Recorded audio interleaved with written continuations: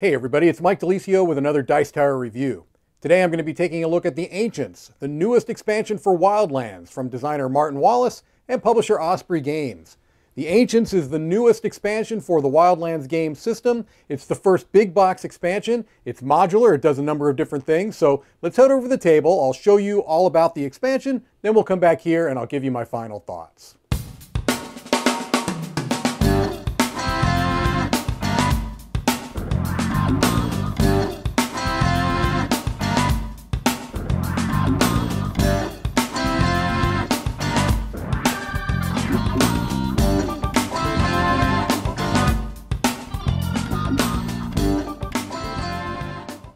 Wildlands The Ancients is a modular expansion that has a number of different things that you can add to the core game to change up the experience. One of the things that you can do is in the War for the Crystals portion of this expansion, you could play team games from 4 to 6 players. If you're going to be playing with 6 players, then you're going to need a copy of either the Unquiet Dead or Adventuring Party, which were earlier faction expansions that came out, and they gave you some crystals and bases that you could use for those if you're going to be playing a 6-player game. If you're going to be playing a 5-player game, then the team that plays with 2, because you'd have one team of 3 and one team of 2, the team that plays with 2 has to choose the Ancients as one of their factions. And that's another one of the modules, is that now you can play with these Ancients as an actual faction in any game of Wildlands. They obviously have the miniatures that go along with them, and so let me show off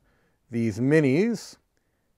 These are some very nice pre-washed minis, as all of the Wildland miniatures have been pre-washed. These are larger than most of the traditional characters in Wildlands, as you might expect, because they're these kind of big boss kind of creatures. All right, so I'm just quickly showing off the detail on these minis. I think they're quite nice. Okay, but when you play with the Ancients as a faction, it is slightly different. There's some differences that you are going to have. You are going to have a regular deck of your action cards like you normally would that have the different Ancients here, the different actions there, but they play slightly differently. Okay, so when you are playing as the Ancients as your faction, you are not going to have shards for your own color. You're not going to also have bases on your minis as well. You're not choosing a color, okay?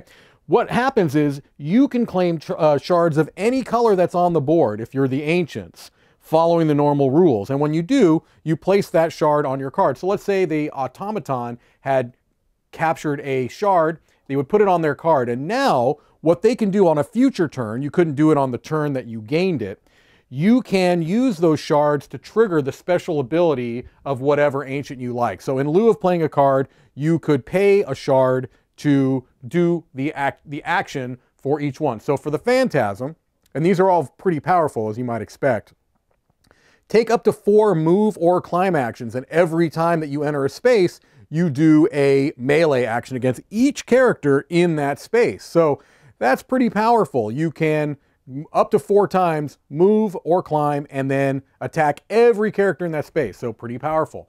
For the automaton, you can take any number of damage up to your full. So if you are at full health, you couldn't take all 5, but you could take as much damage as you could without knocking yourself out. And every time you do so, you can either do a regular or heavy melee action. So also very powerful.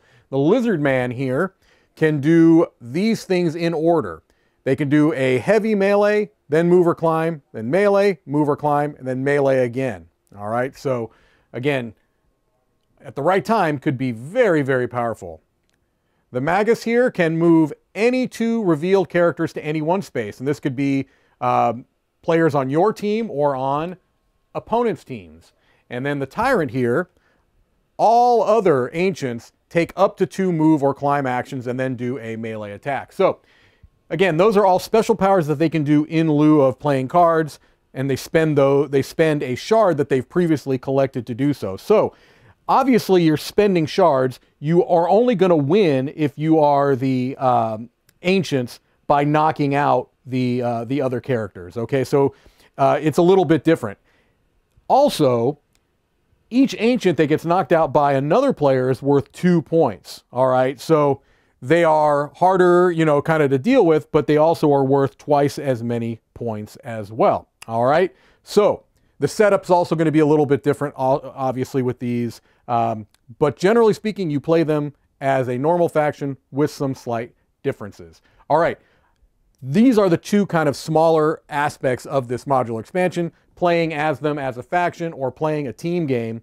But the biggest aspect, the biggest part of this is going to be the Awoken, which is going to allow you 1 or 2 players to play cooperatively against these ancients as your enemy. And so I'm going to take a little break out those components and show you how that works. Okay, so for the Awaken portion of the expansion, which is really the biggest kind of change that this expansion brings, you can play cooperatively, either 2 players or 1 player, and you would choose a scenario sheet. And there's a number of them here that come with the game: Industrial Revolution, Elemental Power, Invaders from Another Plane, Rise of the Lizard Folk, Greed, Gold, and Goblins. And if you were playing with 2 players, you would choose 2 of these on the A side, and you would face that number of ancients. So in this case, let's say you were playing a 2-player game and you went with these 2, you'd be facing off against the automaton here and the magus. If you're playing as a single player, what you're going to do is flip it over to the B side, and now this is going to be your scenario sheet for that game. And generally speaking, what you're going to do is you are going to have a different setup. I don't have the board all set up here, but you would already have all of your pieces on the board. You would have these object tokens that were randomized face down and placed on all the spots of the board that you would do randomly by drawing map cards. And you might have some starting minions out here on the board as well. All right. And so what you would do is normally you're going to play the game as you normally would. You're going to be spending your cards to move around the map. You're going to be flipping over these object tokens. You're going to potentially be battling against these minions. So in a 1-player game, just by being in a spot with one of these tokens, you can flip them over. In a 2-player game, you have to actually spend a card of the character to do it. But I've just put one of each of the different types of tokens. So what are the things that can happen? There, you can get your ancient shard. These are what you're trying to collect to win the game or to knock out the ancients. So you have the shard. You might have these, which are just basically removed from the map. They don't do anything. Here you've got an explosive trap, which is going to obviously do you some damage.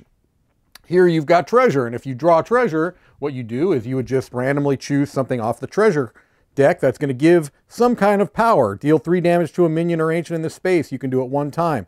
So there's one-time use cards like that or the stim packs. There's also cards like this that are persistent effects. Whenever this character collects an ancient crystal, deal 2 damage to a minion or an ancient in line of sight. So all good. Some of them one-time use, some of them persistent.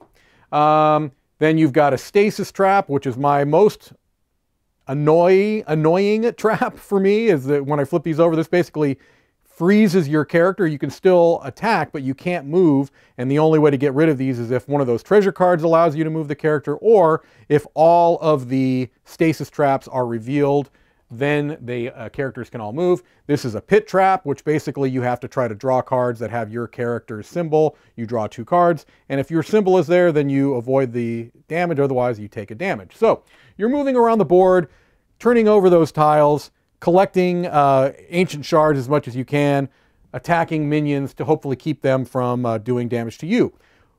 The minions are going to act after you move, or after you do all your actions. You're going to flip over a card. Also, these cards are used to potentially block. So if I had done an attack against this gizmo here, or gnome I should say, sorry, I would flip over a card randomly and see if they had a block there. So let's say I had done a melee attack against this gizmo here, and then I flipped it over to see if they blocked it. Well, yes, melees are blocked by that symbol. This is the blocking area, so they would have blocked it. But what it also is going to do, let me get that in some focus for you, is it's going to let you know what these characters are going to do. So in this case, the gnomes are going to heal either a gizmo or an automaton, which is the ancient that is in this one, and they're going to do that twice. this character here, this minion, this gizmo, if it's on the board, is going to take 2 movement actions, and then if it didn't have any damage on it, it would take a damage and do a heavy melee. So it's going to go through these in order if they can. If they're not on the board, you skip them, and then you look at the bottom here. That's going to always trigger no matter what. And it's going to usually be some type of keyword. So in this case, it said organize, and we look here, and it says, if there are more gizmos on the board than gnomes, summon 2 gnomes, otherwise summon a gizmo and a gnome. So it's going to tell you things to do. And a lot of times, what it's going to tell you to do is to move this shard along the track. So it might tell you to summon a gizmo and a gnome, automate, which is going to kind of do something. I'm just trying to find, here we go, advanced tracker. All right. When that happens, you move it along its track, and it's going to have you do different things, like summon the automaton. So in this case, this is the ancient that you're going to be fighting. You would draw a map card. It would tell you where to place that, and now it's going to also do a turn during the enemy turn, and these are usually pretty powerful actions as well. All right, so you win the game by collecting the either all the shards or defeating the ancients, although this particular ancient can't be defeated, so you have to collect the shards if you're playing on this particular board. This is going to move along. You're going to lose if all of the characters in your faction lose. If it's a single player, if it's a multiplayer, if all of the characters in one of the factions die, then you lose.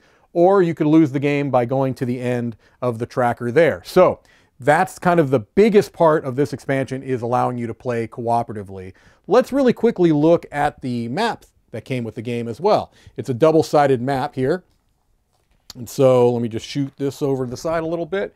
I think you can see most of what we have to see here. So this is like it's called the Abyssal Lake, and it's got some special elements to it. It's got a slippery surface. When a character enters a space, if they've taken 2 or more move actions that turn, they can choose one other character in the same space and move it into any adjacent space. So I'm going to use these because I have these handies. If you had moved up to 2 times, like 1, 2, any character in there, you could push them to an adjacent space because it's slippery. But you have to be careful because you might land on some thin ice, like this one. You can see that kind of shattered circle there.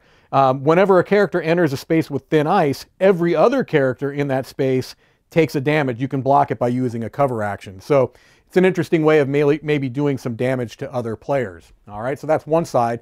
The other side of the board is our conveyor belt side. All right, a very different looking board. And you can see that the main kind of focus here are these 2 conveyor belts, the red and the blue conveyor belt. All right, and so when you score a point, when a player scores a point by knocking out a character or collecting a shard, they can activate one of these conveyor belts. And if they do so, then everything on those conveyor belts are going to move 1 space forward. If it's in this area, you can choose which one it's going to be going on.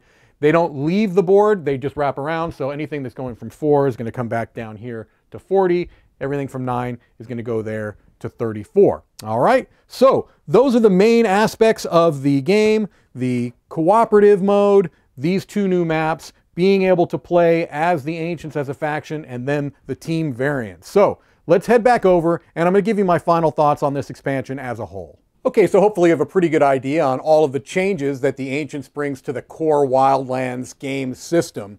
First thing I want to do is talk about art and components. And the art is something that I've liked throughout the entire series, so that continues with this. The miniatures that come with it, the Ancients miniatures, are really nice. They're a bit larger than the standard minis, and they're nicely detailed. I like that they're all pre-washed. They're very easy to differentiate. That was an argument that I had, or a complaint that I had with the core Wildlands system, was that the base factions were sometimes hard to tell apart. No such issue here. The Ancients are very easy to tell apart. Nicely detailed minis. The card quality is good. I have no complaints about that. The one thing, and it's not specific to this expansion, but I did want to mention it, is that the maps are very shiny, and sometimes, depending on the lighting in the room, it could be a little bit hard sometimes to see because of the glare.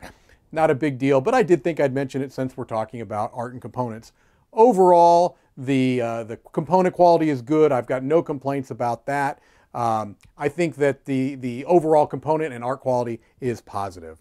So, about the actual review, the meat of the game. First thing I want to do, since it's modular, is I'm just going to talk about the different aspects of the expansion one by one. The first thing is to talk about the map. I like the new map that's included, kind of the Abyssal Lake, I think it's called, the snowy, icy side of the map. That's good fun. I think that it's pretty much all on one plane. I don't believe there's any elevation in that map, so you don't kind of worry about elevation at all. I like the slippery aspect, the slippery, I don't remember what it's called, but basically where you can move twice or more, and in that space you can push somebody off of it. The thin ice is a nice little tactical thing to consider, where you can end your turn on a thin ice space and everyone else gets damaged, but could even be your own player, so that's a consideration. That's kind of a neat aspect of it. And then on the other side, you've got the conveyor belts map. That's clever. It has just kind of that central space that is up higher, so you can do some elevation things there. That is unique. I don't think that any of the other maps have anything quite like that, where you have the two conveyor belts and you can push things along. That's cute. It adds some nice little things to consider. You're not going to be triggering it all that often, but it can be important depending on the situation. That movement of a conveyor belt can be pretty big. So overall, it's a nice map. I can see playing that on any number of occasions. Next is team mode. Well, the team mode I think is cool. It's nice that it's there, and it's nice to be able to up the player count. You can now play 5 or 6 player Wildlands. But honestly, it's probably not going to be my preferred way to play this system. To me, this system is best as a small player count. A really 1 or 2 player game, I think, is where Wildlands shine. Sure, it's great to have this option. And if you have a big group of people that kind of want to play a game like this, you could do a lot worse, but it's not going to be my favorite way to play the game. Playing as the Ancients, as an actual faction, is really cool. I like the kind of the switch up to the core system that these Ancients bring, where you're not collecting shards of your own color, but you're collecting everybody else's shards, and you are using them to trigger the powers on these big figures that you're controlling around the board. Really cool. I like that. And I also like that the Ancients are worth 2 points for opposing factions, because it makes it, it gives you, if you're playing the Ancient faction, a little bit of a concern, because you get 2 of your guys, 2 of your figures knocked out. That's 4 points essentially for whoever has done it, if they both get you. So I like being able to play as the Ancients as well. But the biggest aspect of this game, the biggest aspect of this expansion, is the cooperative, the Awoken. And I do have to say, I love being able to play this game solo especially, or 2-player co-op. I like having that option. There was no way really to play the game solo before. Now, that being said, if I'm playing a 2-player game, I'm pretty much always going to choose to play competitive versus cooperative. I would choose to play the cooperative game 2-player only if the person that I'm playing with does not like direct combat games. They don't like the head-to-head thing. If you have a gaming partner that does not like direct conflict but likes these kind of tactical skirmish games, this is a nice option, because you're both fighting against a shared enemy. You're not fighting against each other. For me, I'm always going to choose in a 2-player game to go with that kind of head-to-head, because I just love the initial setup of Wildlands, where you're placing where your faction is going to go and where your opponent's shards are going to go, and that gets removed in the cooperative game, excuse me. So I like it better that way, but I like that the option is there for people that want to play the game cooperatively. Overall, the Wildlands system is such an enjoyable and versatile gaming system to me. I think of it really like that, as a game system. All of the expansions have added nice little twists, whether it's the extra factions like the Unquiet Dead or the Adventuring Party. All of the maps have added a nice little twist, but it's really all down to that core card system that I like so much. And this continues that and allows you now to play it competitively, cooperatively, team mode. You can play as these Ancients. A really, really, really good expansion all the way across the board. I'm giving this an 8.5 out of 10, a seal of excellence. I really am excited to continue to see where Wildlands goes. I hope that there's a lot more content for it, because I've been happy with everything that I've seen so far. Keep it coming. That's it for me. This is Mike DiLisio signing off from Dice Tower headquarters.